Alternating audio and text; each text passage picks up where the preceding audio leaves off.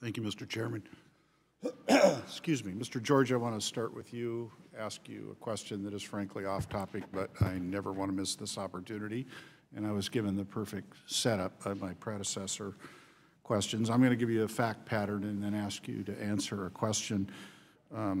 Last year was the best construction year for home building we've had in this country in a decade, and yet it was still only at the level of 1994. Indeed, the home building industry is a third smaller than it was in 2005, but our number of households is growing even faster than it was in that year.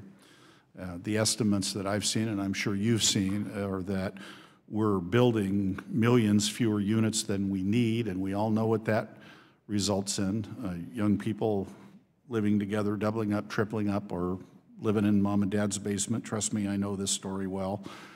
Home prices are soaring, rents are soaring, and those are the lucky ones that get to do that. Because the truth is, when you have this picture, you inarguably, inevitably create more homeless people. It is a natural law and consequence. So, without respect to the bills before us, you're in the business, why aren't we building more homes? Whew, okay.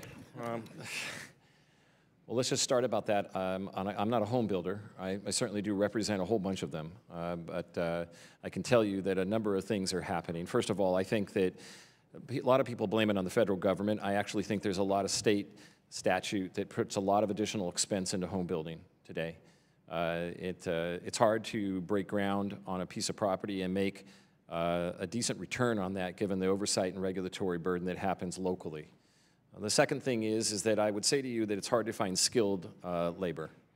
We aren't doing a very good job in this country in training people how to be electricians, plumbers, framers, roofers, et cetera. I know that personally, particularly right now. There's a glut of that labor in the state of California. Last but not least, I think it's incumbent upon us as a lending industry to become a little more innovative in the way we look at loans. Let me give you a quick example. Generally speaking, the number one impediment for somebody buying a first-time home is their down payment. Particularly today, it's hard to raise money with student debt that they have as an overhang from going to school, or even for that matter, when you see rental being 40, 50, 60% of somebody's income, you're almost always going to not be able to save a couple of bucks at the end of the day to be able to put a down payment. There is innovation in the marketplace recently introduced that is talking about having a broader way that people can gift money to people, not borrow money, but gift money.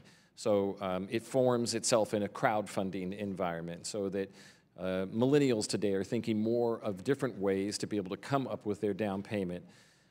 Fannie and Freddie are both looking at the way loans can operate. Two identical borrowers, one with no down payment, but 2 years worth of reserves, one with a minimal down payment and 2 months worth of reserves. Both of the agencies are seeing that having a deeper level of reserves protects them against a default than what we saw previously. I also think that we're doing a far better job servicing loans.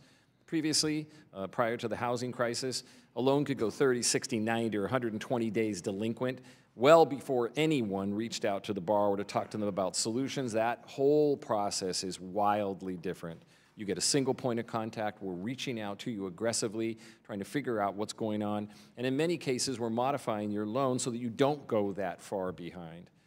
Answering your question as it relates to builders, I do think that there's a number of things impeding this, and so the move-up customer moving from their starter home today isn't moving up, and I think that's leaving inventory really strangled, particularly in parts of California and all throughout the United States. Mr. George, for somebody that answered a question that wasn't on your agenda today, I thought you did an outstanding job and that you were comprehensive, and I express my appreciation to you. With my last name, George, it's almost incumbent upon me to be curious, so thanks for the remark. I want to conclude with two observations that I've come to in my year's work on this. The first of which is this is a bigger crisis in this country than we're acknowledging, i.e. not building homes at sufficient pace to keep up with demand.